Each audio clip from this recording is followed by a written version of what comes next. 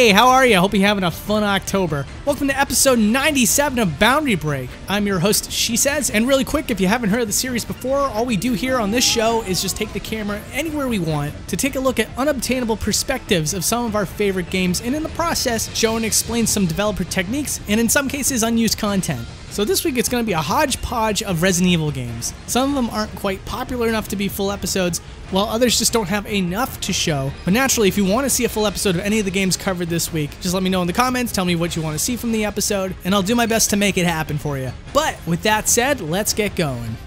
Ugh.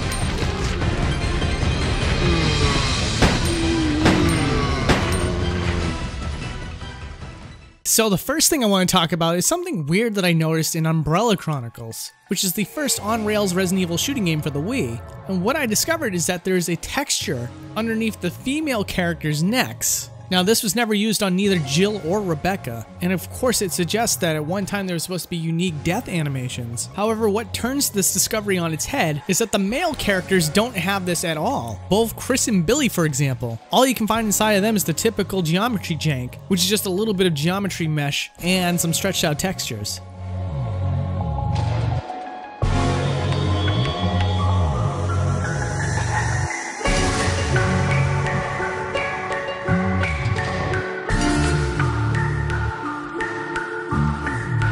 Next up is a viewer request, and as always, you can follow me on Twitter if you want to make a viewer request or find out why I've been gone for 3 weeks. And this viewer wants to know if you can get a better look at Lisa Trevor's face from the Resident Evil Remake. See, the aftermath of Lisa Trevor's tragic backstory is that she wears faces over her face, and luckily I have the character model here, and if I remove all the geometry that is the faces to Lisa Trevor, she has an entire head modeled underneath, which is incredibly unusual in video games. And to add to the insanity of this, you can also remove the clothing to show the monstrous form underneath, which at no point is ever shown to the player. I'm gonna be honest with you guys, I didn't think I was gonna find anything, so this is like insane to me.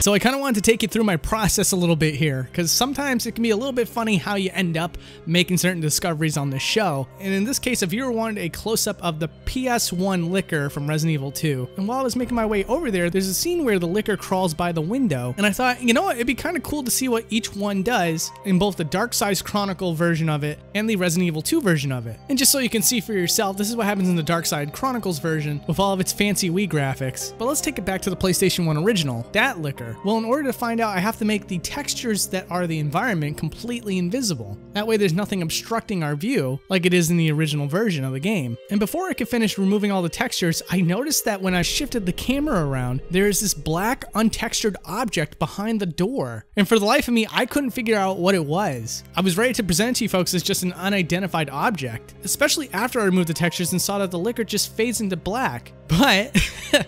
But thankfully, because there was a texture that I was able to put an object in front of, you can see if you shift the camera just before the scene plays out, the Licker turns into black, and then all of his geometry just kind of smushes into that object. And when you slow the footage down, you can see it happening, which, wow, that is pretty lucky there. Because if all the textures were removed, it would have just been completely black, just like the Void. I would have never seen that. And truthfully, if I never saw the transformation happen, I would have never guessed that this black untextured object was originally the Licker that crawls by the window.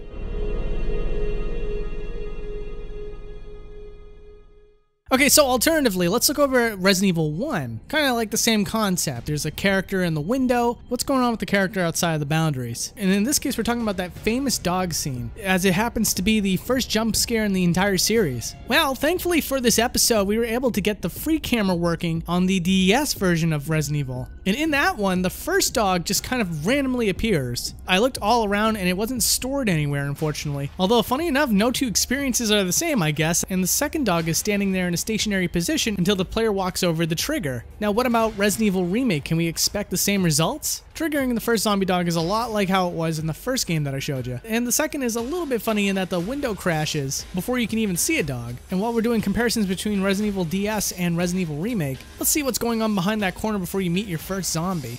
in Resident Evil DS, the zombie is there at all times. He just doesn't have any animations, so it's just a still model over another still model. And because this one more accurately portrays the original Resident Evil experience, you can see the severed head of the STARS member. Whereas in the remake, that doesn't happen, nor do you get the chance to see the zombie a little bit early. Also, because there's a lot of aliasing on DS games as well as fixed camera angles that pans the camera pretty far away from the character models in general, I wanted to give you a close-up on the Jill model and the Barry model and show you how much detail they've put into these things.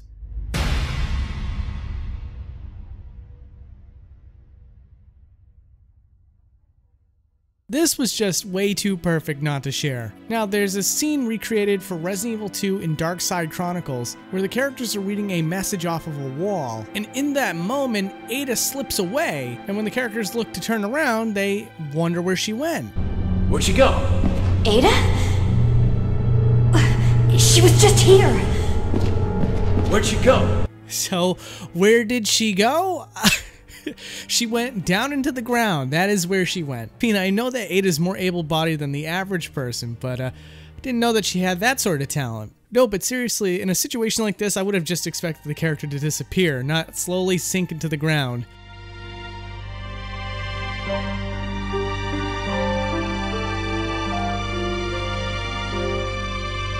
Next up, let's talk about some of the bosses in Umbrella Chronicles. So in the segment for Resident Evil 0, which, by the way, I find to be a great game, I know that's kind of an unpopular opinion, there's a scene where the last boss throws an elevator platform over off to the side, and if you were to take the camera outside the boundaries, you could see that it didn't really go that far, and it's hanging in the void. Also, if we take the camera outside the final confrontation, you can see that the sky that's peeking through the hangar doors is in fact just one sheet of texture, unlike the majority of this game that has an actual skybox. And also in Resident Evil 1, when you're on top of the roof, you might notice that Tyrant jumps out of the hole in an attempt to surprise the player. Well, unlike the scenes that we just looked at with the dog, you can see that Tyrant is stored in there before he makes the animation.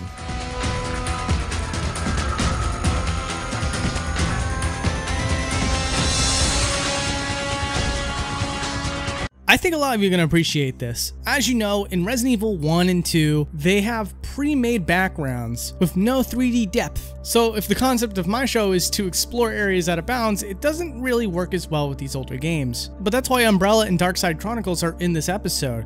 A lot of the environments to these older games are completely remade in full 3D. Like for example what you're looking at here with the police station from Resident Evil 2. I thought it'd be fun to just move the camera around in this space because even when you play the game, there's a very deliberate track that the characters go on, so you don't get to really explore any of these environments.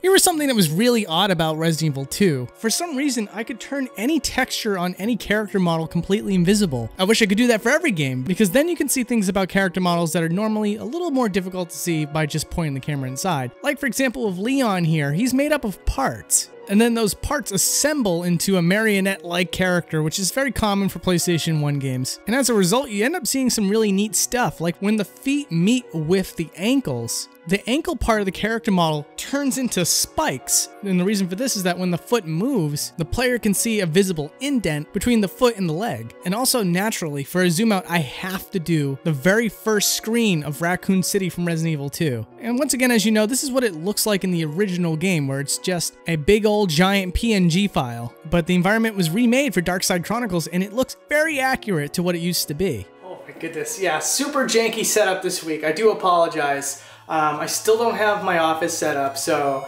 everything has just been like really bootleggy. I kind of want to show you the office, quote unquote, that I've been working with this week. Here, check this out. This is what I've been working with. Let me see. Yeah.